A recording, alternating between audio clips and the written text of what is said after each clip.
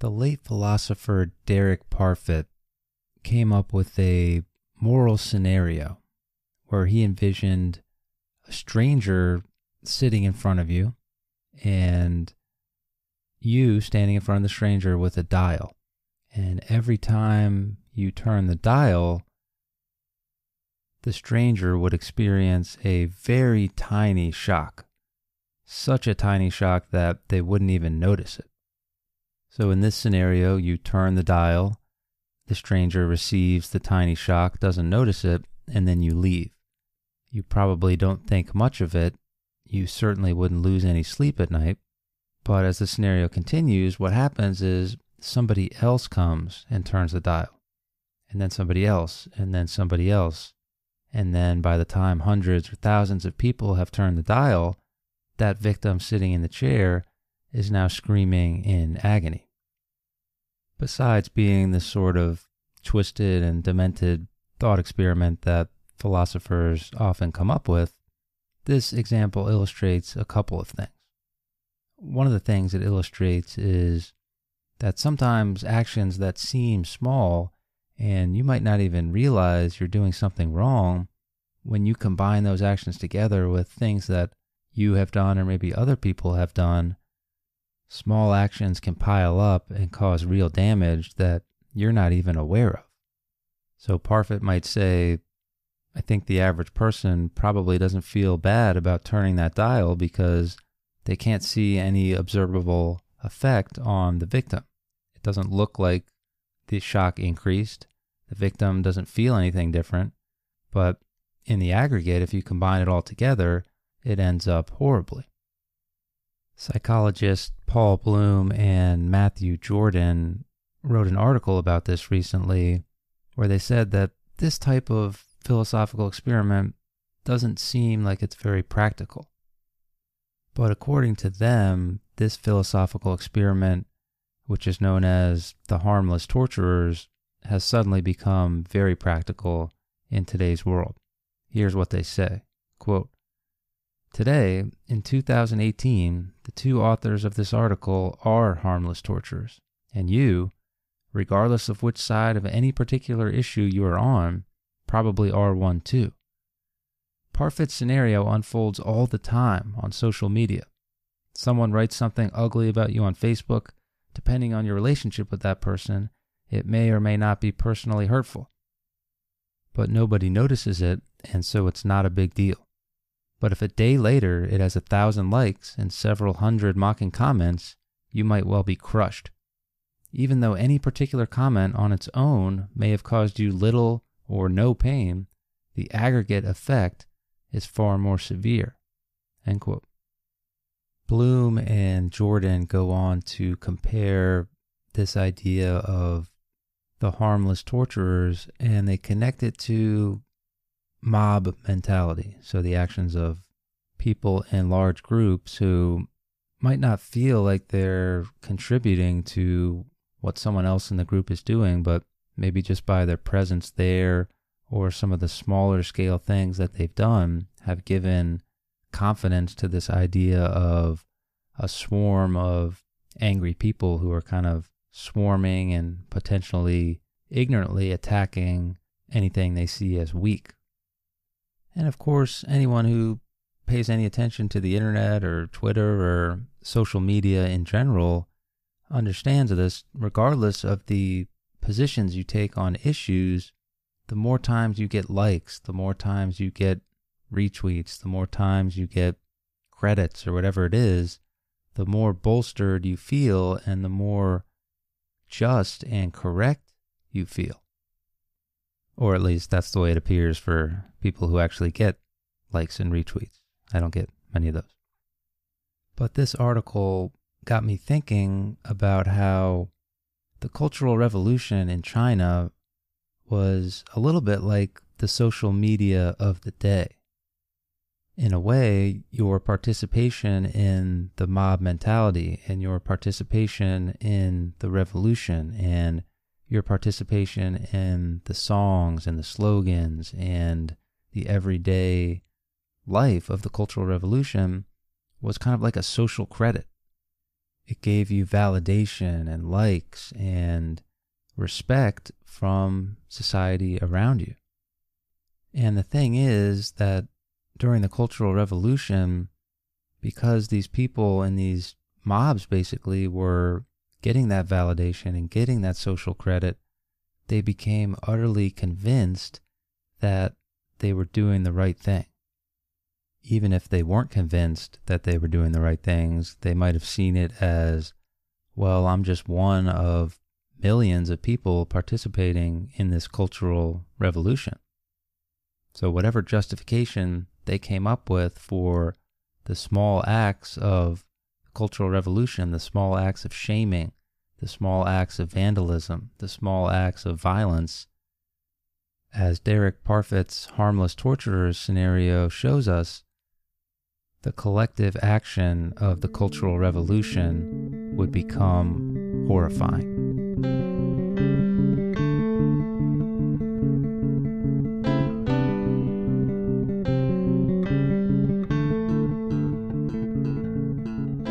In the last episode, we introduced the book Red Scarf Girl.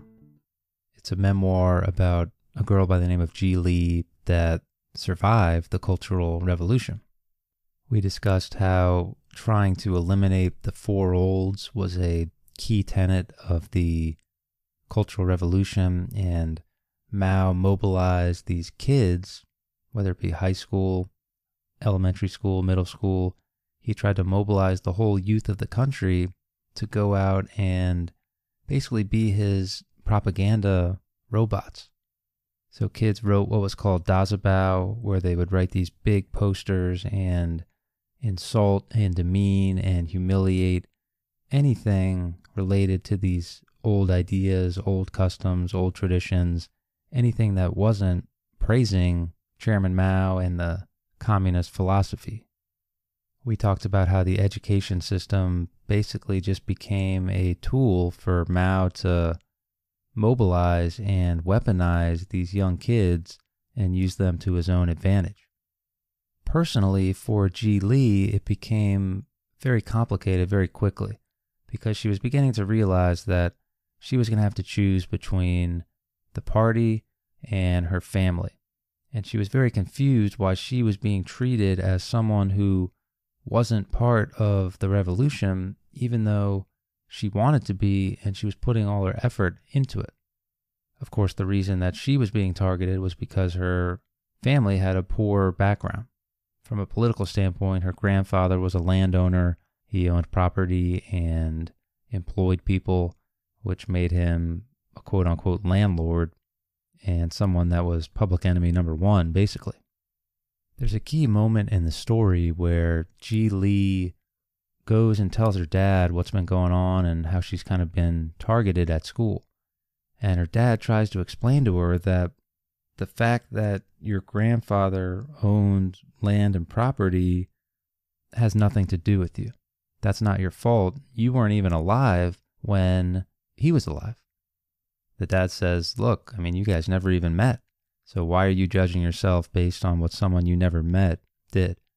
You should be judged on your actions and your character and what you do as a person. So, of course, being a kid, Ji-Li goes back and tries to articulate this mode of thinking to her friends who are taking part in the Cultural Revolution. Here's Ji-Li quoting a friend of hers who's now turned against her when she tried to explain, hey, I didn't even know my grandpa. Why are you guys criticizing me for what he may or may not have done? Here's what the friend says, quote, hey, listen, everybody. Jiang Ji-Li just said that she had nothing to do with her landlord grandfather, and she doesn't need to remold herself. She's denying the existence of class struggle, end quote. And of course, this is exactly the type of mob group type thinking that we talked about in the intro to the episode. It's full of logical fallacies. It's some combination of straw man, black and white, genetic fallacy. Pick your poison there, but you see what's happening. Because of her grandpa's landlord status, it doesn't matter what Ji-Li does with the rest of her life because she will never be able to overcome that. She could be the most committed member of the Red Guard, but the cultural revolutionaries would always use that against her. One of the big themes of the book is Ji-Li slowly realizing this. So over the course of the book, she slowly realizes that it's not going to be her actions that define her, but whatever is convenient and easy for the Red Guards or the Red Successors. That's what they called the younger version of the Red Guards, the elementary, middle school kids. Whatever was easy and convenient for those people to pigeonhole her as. To the committed groupthink of the Cultural Revolution, one flaw and it's over. One mistake and you're done. As opposed to a complicated look at human nature where people are nuanced and can hold different positions on different topics. None of that was acceptable during the Cultural Revolution. And here's Ji-Li talking about how it feels to be essentially betrayed by her own friends who have chosen the path of the Red Guards as opposed to the path of friends and family. Quote, I went numb. I stared at her, unable to hear another word. Was this the person I knew? I had helped Yin Lan Lan with her math 3 times a week for years, explaining each problem to her over and over until she got it right. And Yang Fan. My friends and I had carried her on our backs to and from school for 3 months when she had broken her leg 2 years ago. And all of them. What had I ever done to them? Why were they suddenly treating me like an enemy? End quote. For Ji-Li, the pettiness and meanness of her classmates during this time period was beginning to cause psychological distress. You can imagine that for the kids who were in the Red Guard, it might have felt like a catharsis or some sort of feel-good emotional release, but in the aggregate, all of this pettiness and meanness was going to create incredible long-term damage to the people of this generation in China. Some people refer to them as the lost generation in a very similar way that we talk about the lost generation of World War I with all the crazy psychological things that that group of people had to go through.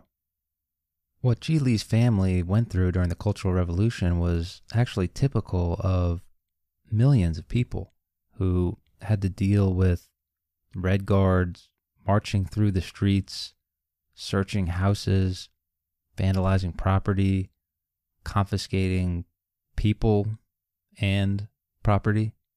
And Ji-Li's family had to prepare by doing all the things that you think you would want to do to stay in line with the Communist Party. So they fired their housekeeper. They repainted a lot of the walls to fit more with the color scheme of the Communist Party. They repurposed expensive clothes and items into other items that could be used more practically. They burned old photos, old items of clothing, old family heirlooms. And all of those memories, all of those traditions literally went up in smoke.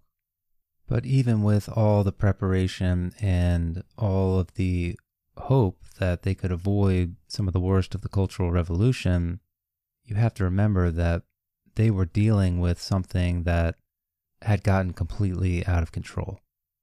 The fervor and the energy that Mao had instilled in these Red Guards and in younger people mostly, but also just run-of-the-mill members of the party, was incredible. Listen to Ji-Li tell the story that her friend tells her about getting the chance to see Chairman Mao in person. Quote, one day we heard that Chairman Mao was going to receive all the Red Guards at Tiananmen Square. We all went to the square right away because we didn't know when he would come. We waited all afternoon. When night came, we stayed. There were thousands of comrades in the square, and we all spent the night establishing revolutionary ties. Right next to me, there was a comrade whose cousin had seen Chairman Mao. It was hard to believe that I would see him too. No one slept a wink. The next morning, many more came. The whole square was terribly crowded. There were tens of thousands of us sitting there, most of us dressed in army uniforms and all wearing red armbands. The sky was blue and the day was very clear. Everywhere you looked were revolutionary comrades. It was a truly magnificent sight. We waited and waited, straining our necks to be the first to see him. The sun was so hot. A few female comrades felt faint, but no one wanted to leave. Some comrades brought us water, but we never even thought of eating anything. Finally, at 5 o'clock in the afternoon, the people near the gate started cheering. I looked up, and there he was. He was right in front of me, up on top of the gate, waving to us. I was crying so much that I could hardly see anything else, but I could see him shining in his army uniform. And then, out of all the comrades in the square, he looked at me. He looked straight at me. I felt tears welling out of my eyes. I'm very lucky to have had such an experience. I have resolved to dedicate my whole life to Chairman Mao and the great proletarian cultural revolution. I will give every drop of blood in my body to work to liberate all of mankind. End quote. Okay, that's a long quote, but I wouldn't use that unless it was actually true. There were kids who got assigned to work in the rice fields during the Cultural Revolution as a show of strength for Mao Zedong that literally gave everything. But many never wavered in their dedication to Mao. That is the strength of the Cultural Revolution. And that's the strength of the cult of personality that Mao was able to create during the Cultural Revolution. That story, that quote from that girl, that was a little girl who traveled 15 days by foot with limited supplies to get to Tiananmen Square just to look at Mao. That's crazy. It almost baffles the mind trying to come up with something to compare this to, some sort of metaphor to make this more understandable, this crazy level of devotion that these young kids in China had to Mao. In my episode outline here, I had kind of a joke about comparing this to Bieber fever, and as I'm sitting here, you just feel wrong doing that because you have to remember the victims that were just decimated by this crazy level of devotion. Ji-Li tells the story of her friend's grandma who, essentially because she married a landlord, was shamed by the Red Guards and the Communist Party, and she was shamed to such a level that she committed suicide. Ji-Li was there on the scene and had to watch as, well, here's what she says, quote, "Is that white stuff her brain?" a boy's shrill voice called as I turned numbly away. I could not bear to hear any more. Ji-Li does something throughout the book that I think shows her kindness and her generosity. Throughout the book, when stuff like this happens to the victims of the Cultural Revolution, she will go through some of the highlights and talk about some of the memories that she has with that particular person and some of the positives and how that person positively impacted her life and her memories and how it ultimately, all these people helped her become the person she is today. So in the face of this incredible evil that's going on, Ji-Li is able to take a moment and respect what these people have done for her, even if no one else is. In that particular case, her friend's grandma, she remembers all the times where the grandma had helped her friend with her asthma, and one time where she physically carried her friend to the hospital because of an asthma attack. And Ji-Li has to do this on her own because in many cases there was not any sort of memorial or funeral or viewing. If you were lucky, you got kind of a rushed viewing without much of a advertisement or fanfare or anything like that, especially if it was a suicide. Mao Zedong considered it, quote, alienating oneself from the people, end quote. You really do respect Ji-Li a lot more for taking the time to memorialize some of the victims as she sees it in her book. As we've pointed out before, sure enough, Ji-Li herself and Ji-Li's family would become the targets of the Cultural Revolution as things got more sinister. Their house was ransacked, their property confiscated, pretty much everything they owned. Ji-Li now had to sleep on the floor. Her prized stamp collection was taken from her. One of the few things that she owned, one of the few things that she really devoted her time and energy towards. And as this is happening, of course, she's questioning herself and her role in the situation, which is what her dad didn't want her to do. He didn't want her to blame herself because it wasn't her fault. Here's what she says, quote, "Home, I thought. Wasn't a home a private place, a place where the family could feel secure? How could strangers come and search through our secrets? If Grandpa was a landlord, they could confiscate all his things. But I was not a landlord. Why did they have to search through all my things? Why should I ask why? There was absolutely nothing I could do to change it." End quote. Ji-Li's father would get arrested shortly after the search and seizure, and this would become probably the low point in Ji-Li's life. She said bye to her dad, not knowing if she would ever see him again. Her dad was sent to a labor camp for being a supposed rightist and supposedly someone who was a landlord sympathizer. And Ji-Li is straight up told this by the party.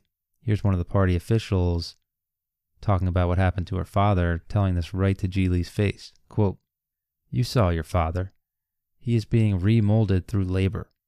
We have evidence that he has committed a serious counter-revolutionary crime. But he is very stubborn and refuses to confess.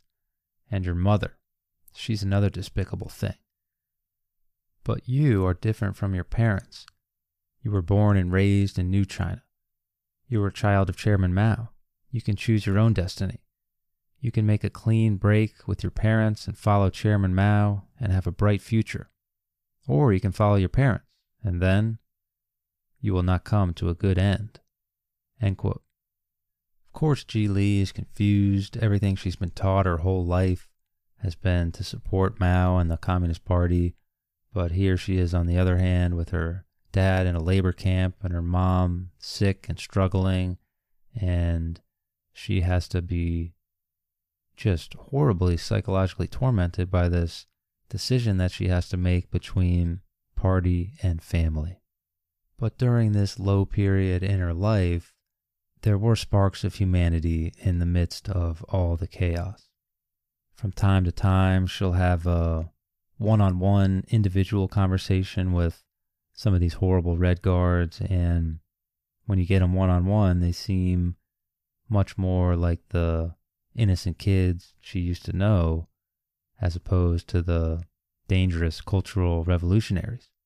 There was one moment in the book that stood out where she's at some sort of important assembly, and of course all these Red Guard kids, all these Red successor kids have their little red books. So Mao had every kid carry around this little red book of his sayings and some of the communist teachings and some of that type of thing.